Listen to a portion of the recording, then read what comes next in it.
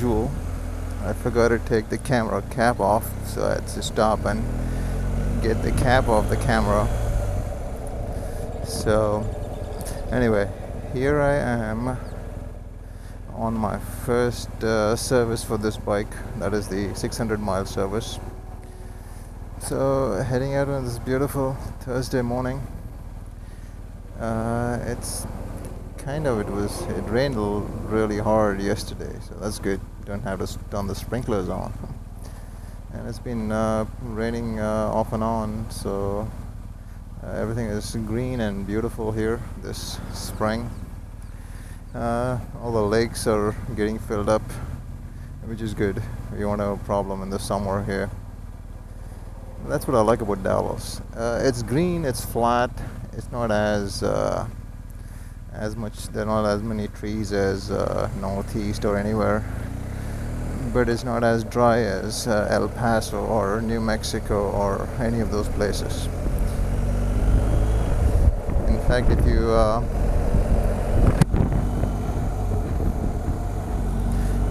you drive out west from here, you will actually see the gradual change in the topography.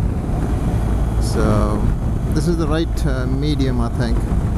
Beautiful wide open spaces, and also you have the greenery. It's not as dry as Arizona or New Mexico.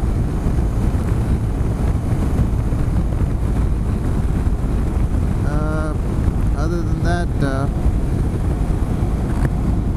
what else has been happening is nothing much. I've been just riding around in the city. I've been trying to get to some outside trips, but I just got lazy. Because what I do is Friday I go meet up with some riders. They are the Indian motorcycle riders or DFW, so just go there, chat and hang out. That's Friday evening, and then the Saturday morning I have the BMW group. We chat again Saturday morning. So those two rides I do, and then Sunday I try to head out on my own, but of late I've not been doing much of that. I like to pick up some of the rides which these guys do and do it on my own. That's what I'm going to do. I've been saying that for a while now, and crazy wind today, it looks like. Hopefully we're not getting too much of that on the microphone. So yes, so that's what I've been doing. Bikes great as usual. I'm perfecting the turns, the curves, and also the biggest thing I'm working on right now is to keep the handlebars really loose. So that's what it is. As good as not holding them at all. And that actually got my shoulder twinge I mentioned a few videos ago. That totally is gone now, thanks to this position. And also I'm really able to take the curves aggressively if I need to. Not that I do it all the time, but it's there if you need it. So that's where I am. So heading out for the service. I will keep you guys posted.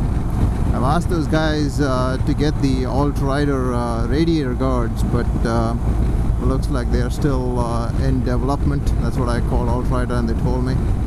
So hopefully they should come in a couple of months, although I'm not really doing any off-road as much right now, so I can just wait for it to come, because I figured out that man, I've been watching the comparos between the Motor's GPS tire and the GPS on the Motor's Adventure tire, which is a 25-75 instead of the GPS, which is a 50-50.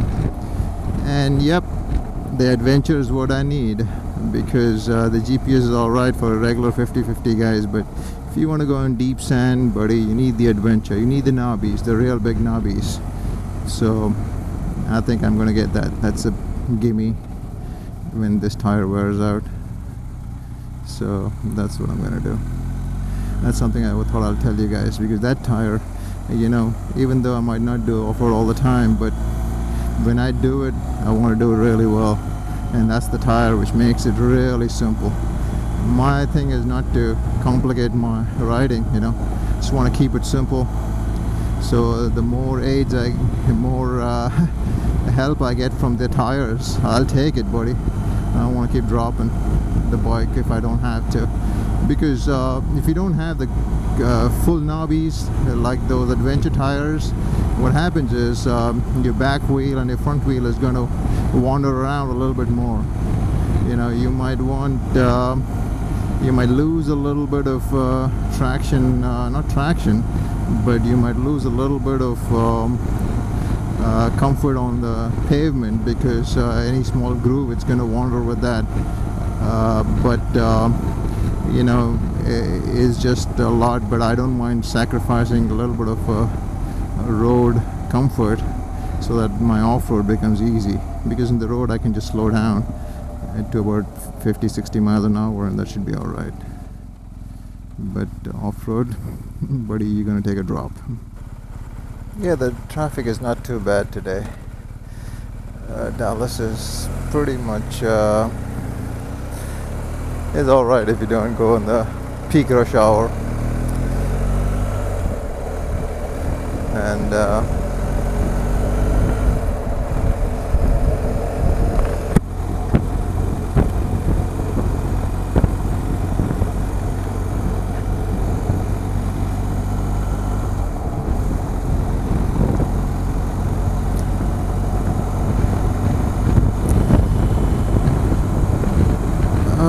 Plano is a pretty nice place actually, though I live in Prosper, which is north of here.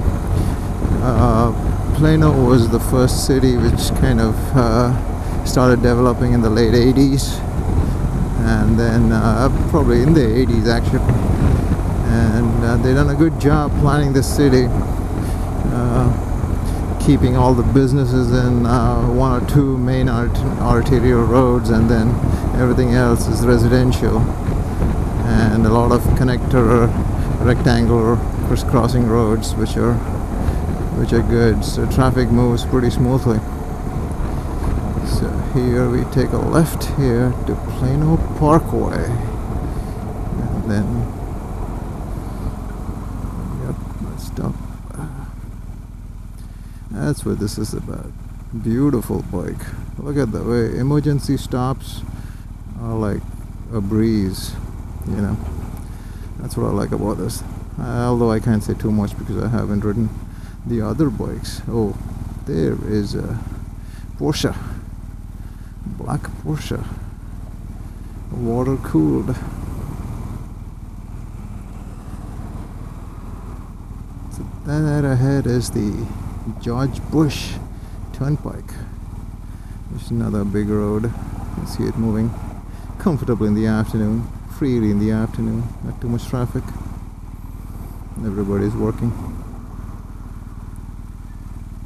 So make a left here and then make another left at K Avenue, and that's where the BMW dealership is.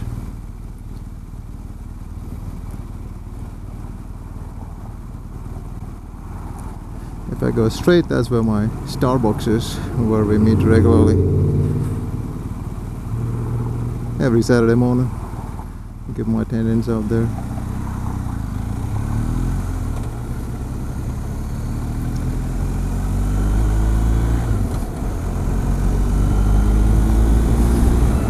They do a good job with all the trees and stuff, so roads are all 6-lane roads and trees on the sides, beautiful sunshine. What more can you ask for? Oh, construction on the right.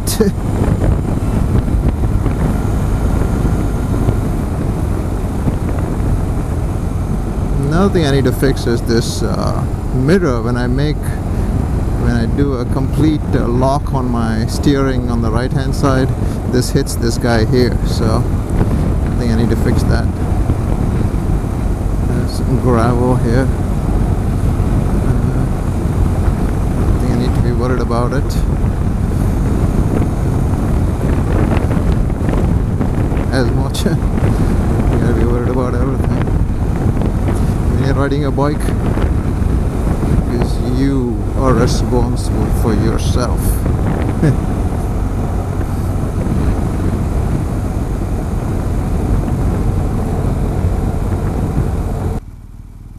Yeah, that's what I was telling my friend the other day. You know, I'm so used to riding this bike now with all the electronics and you know, linked braking and everything else.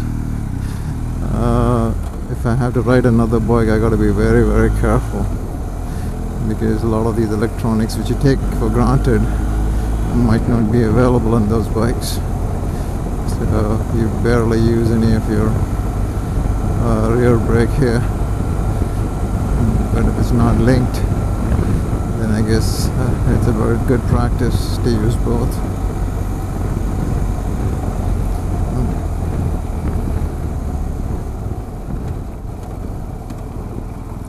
So I guess in the 600-mile service, they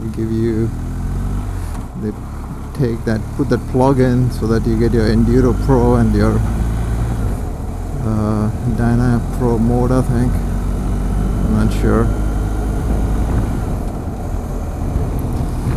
Let's see what they do with it.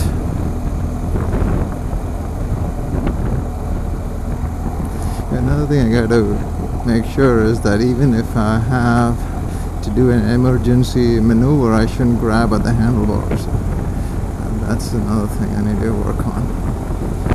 Just make sure I do that correctly.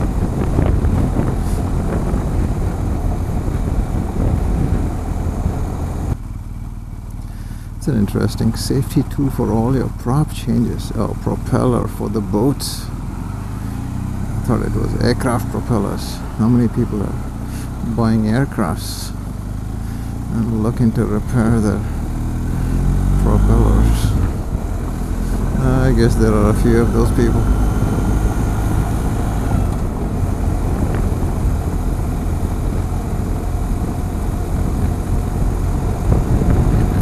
I had an appointment at 1 o'clock. I think I should be there close to that now.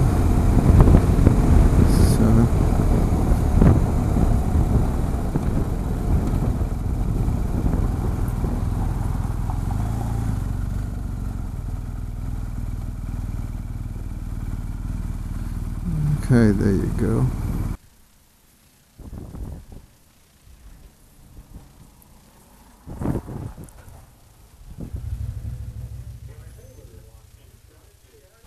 Very good. Here for a service, the first service. Okay.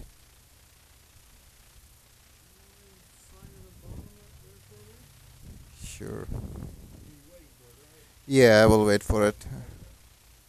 Which side? Where do I sign it? Right here in the red box. Oh, right here. Okay. Okay. 1250 GSA. Yes, sir. Okay, I'll just get my stuff out of there and No problem. thank you. After that 1250, if you remember, 1200, which I had, remember? Yes. So, Oh, you got a 1250? yeah. Hopefully now. Big difference, isn't it? See, actually, for me as a little more conservative rider, it's all right. It's got just a little bit extra power and stuff, but it's good. I like it though. Oh, good. Yep. I'm glad. I like Glad that. you're back on. Yep. Thank you.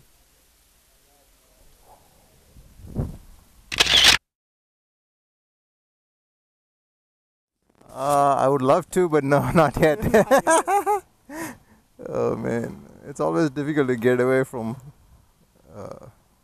work, I guess. There you Okay, go. thank you. Take it easy. You too. Oh, and this is the cap. Okay, It really doesn't do anything unless you have Pro Mode installed, but in case you ever want to take Pro Mode out, okay. you can always have the cap. Cool, great, Alright. thank you.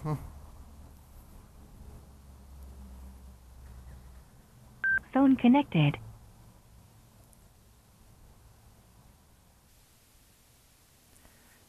this gloves here is actually giving issues, so what I need to do is just probably just keep it open.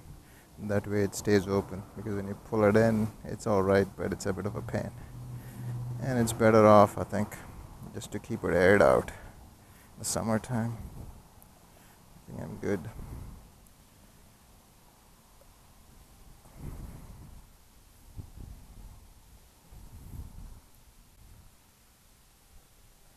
Okay, we're close there. Close here.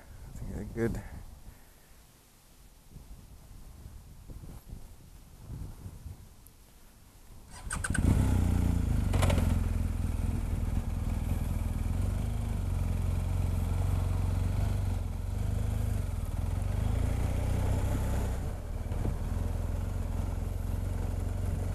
Okay, we are ready to rock and roll again. The handlebars are good. We are set. We are in pro mode. Let's just take off on this guy.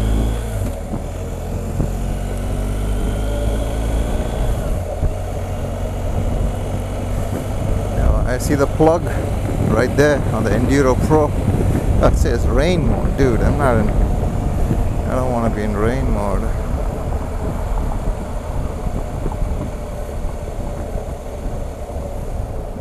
No, not Enduro Pro.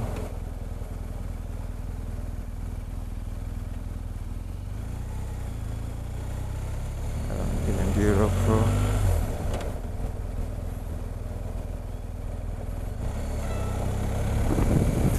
Dynamic Pro. What the heck is this?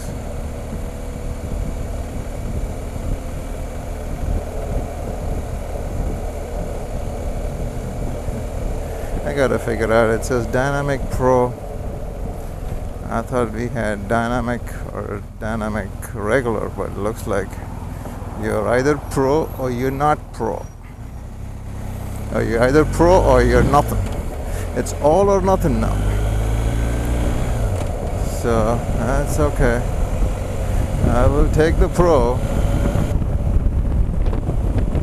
Okay, so the service has been done. That's perfect.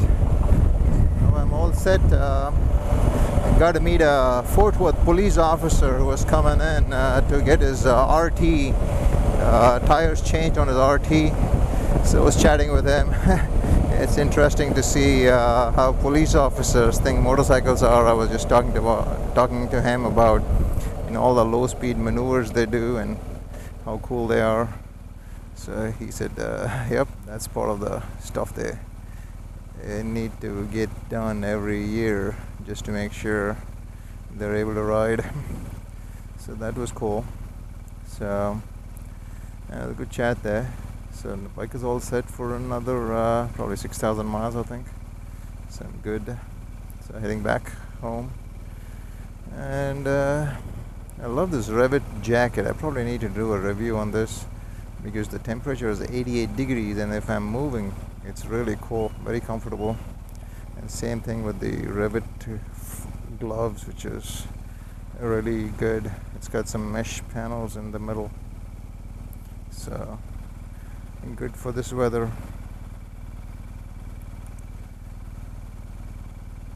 Okay, I will talk to you guys later then.